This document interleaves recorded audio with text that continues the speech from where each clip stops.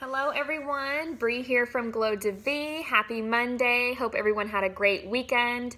Just wanted to talk to you guys really quick about why it's important to maintain a healthy sleep schedule during quarantine. So in this time of necessary quarantine, it's important to uphold a vital function of our healthy sleep schedules. So sleep empowers an effective and healthy immune system. A solid night's rest strengthens our body's defenses. How has this disrupted our daily life? Social distancing, school closures, business closures, and working from home has all made changes to our daily normal routines. Since most of us are not on a strict schedule anymore, we may of course be tempted to oversleep in the morning and go to bed much later at night. Sleeping more than 8 hours or napping during the day can actually make waking up on time much more difficult when our lives decide to resume. Sleep heightens brain function, our mind works better when we get good sleep, and sleep of course enhances our positive mood. So the lack of sleep can make a person irritable and drag down our energy levels drastically. You should also only be reserving your bed for sleep and sleep only. It's important to associate your bedroom as a place for sleeping, not the place you work from or watch prolonged TV or of course binge watch Netflix. This will help you to relax and prepare for sleeping.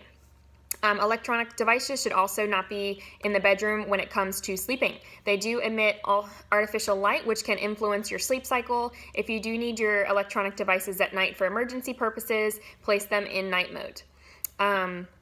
We should also be substituting our stress for relaxation techniques instead.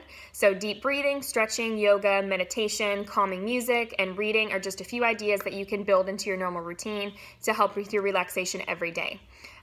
So your solution, how you can remain on a healthy sleep schedule, is to just plan on only 8 hours of sleep a night.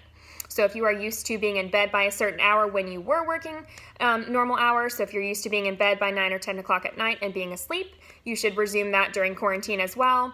And then if you're used to being awake at 7 or 8 o'clock in the morning, to still be resuming that as well for when you do decide to go back to work, and when we're all able to do so, it will be a lot easier to adjust back to your old routine. Of course, exercising plays an important factor. You should always be getting your body moving and staying active and enjoying the outdoors. So those of us that are working from home, we're able to bring our laptops outside, on the front porch, on a picnic table, outside somewhere just to enjoy the fresh air and of course the natural sunlight. Another thing that we should be doing is reducing our caffeine intake. So we should only drink caffeine before noon because of course caffeine is a natural stimulant. It does influence our sleep, and then of course that does make us stay awake later at night. If you do have to have coffee every day, such as myself, I am a coffee lover, make sure you limit yourself to 1 to 2 cups of coffee in the morning and make sure you stop when it hits noon. And although it's still uncertain what life will look like after quarantine has ended, one thing for certain is that we can look after our sleep pattern. If we're able to do so during this time, we may leave quarantine feeling a little less fatigued and maybe a little bit more productive. Hope this video has helped you guys with some tips. Of course, more videos coming soon. Stay tuned for our live webinar with Miss Emily tomorrow, and we will be talking to you guys very soon. Just make sure you're maintaining your healthy sleep schedule and of course staying safe and healthy during this time. Have a great day, everyone.